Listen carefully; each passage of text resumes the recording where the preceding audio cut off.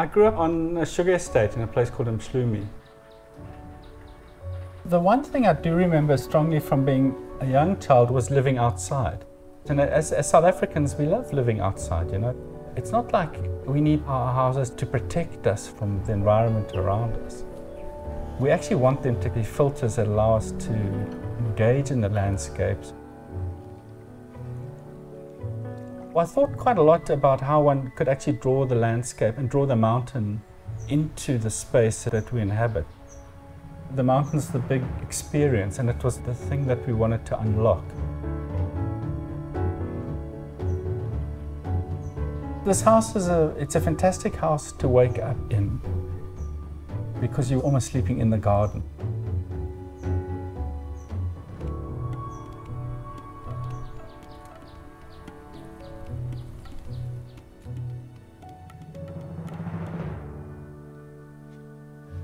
There are a lot of spaces that just feel nice when you're in them.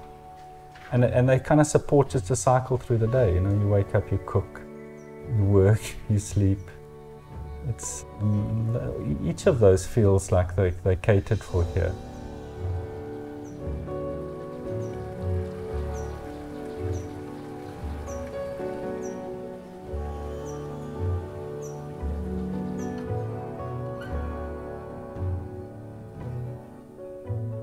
The roof is kind of a fundamental part of the experience in the way it's shaped and opened.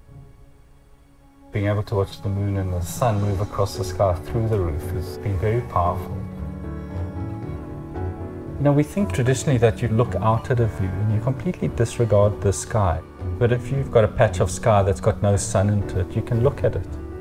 And if you've got a mountain or a tree above you, you can kind of look up into that as well. You get a much more powerful connection with nature and its cycles.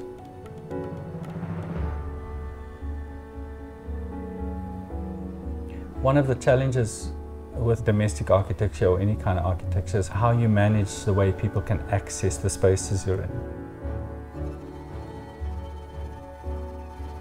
You really leave the outside world behind you when you come in here.